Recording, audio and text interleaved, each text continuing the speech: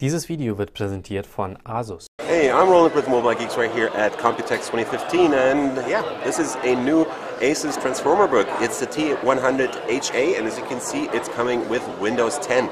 In this case, it's running build, or Windows Insider Preview build 10.125, so it's not the up-to-date or most up-to-date build in this case, but as you can see, they're definitely planning on launching this on Windows 10 because it's supporting it very nicely.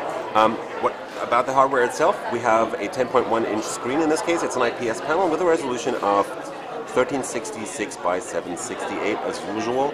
The whole thing is based on an IPS panel, so the viewing angles are pretty decent. And yeah, as you can see, 178 degrees viewing angles on all sides.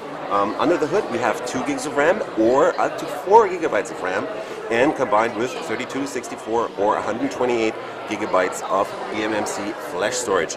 Also under the hood is the new Intel Atom X5Z8500, so it's a new Cherry Trail SoC. It's running at up to, I think, 2.16 gigahertz in this case, and it's got 4 cores and the new graphics part, so it definitely should be a bit faster than the old Atom Bay Trail series.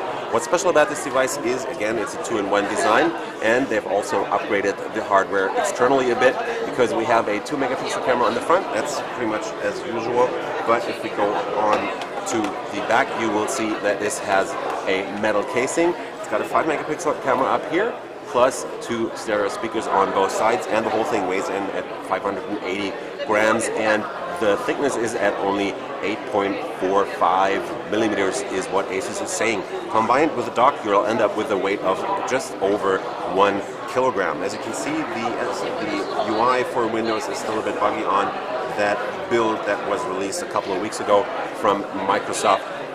But let's go on to the sides of the device because it's going to get really interesting. We have a storage extension slot right here. That is a micro SD card slot for sure. We have a micro HDMI out plus your micro USB port for charging, and that is your headset jack.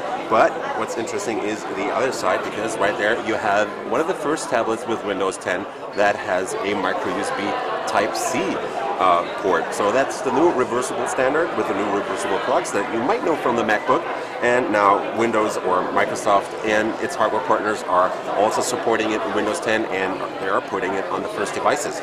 This is your volume rocker up top on the left hand side. On the top of the device right here is your power button. These are the noise cancelling microphones, and this is your 5-megapixel camera. On the bottom, the usual docking ports, and that is pretty much it on this device. But what they have also done is they have removed the slider to dock the device, so you just put it in, it locks magnetically, and that should be pretty much it. The base itself is not made out of metal. It's still a pretty decently sized keyboard, so they've definitely learned from the last couple of years. It's quite a bit of a bendy thing going on here, but it's always going to be included in the package with it, and the pricing is supposed to start at, let me say that very quietly because I'm not supposed to say it, it's $279 US for the 2 gig model in this case on the 32 gig flash storage version. The trackpad feels pretty good. It's definitely, nicely clickable. It's a little bit flimsy on the left right here, but this is definitely still a prototype device. Let's close it down so you can see the overall thickness. That should be in line with the usual sizes of the ASUS Transformer books. Over here we have a full-size USB 3 port, so definitely are able to dock it to whatever you like and connect peripheral devices directly.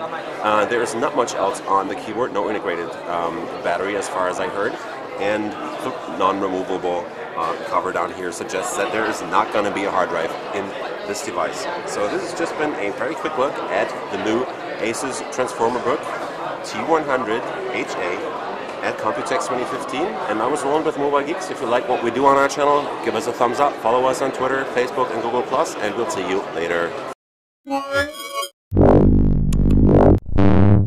Dieses Video wird präsentiert von ASUS.